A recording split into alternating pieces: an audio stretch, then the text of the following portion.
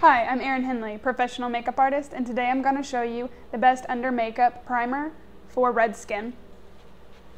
You don't need many products. You really just need a sponge and your clear translucent makeup primer. So what we're going to do is put the primer onto the sponge. You can use your fingers at home, doesn't really matter. And we're just going to apply all over the skin where necessary. Now, a clear translucent primer has silicone and silica in it, and it serves purposes such as smoothing out fine lines and wrinkles, and also soaking up sweat and oil.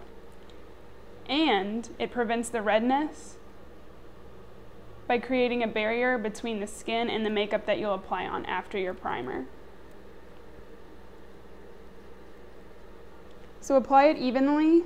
The goal of primer is not to eliminate the redness on the skin, it's to help create a barrier for when you put your makeup on to cover up your redness.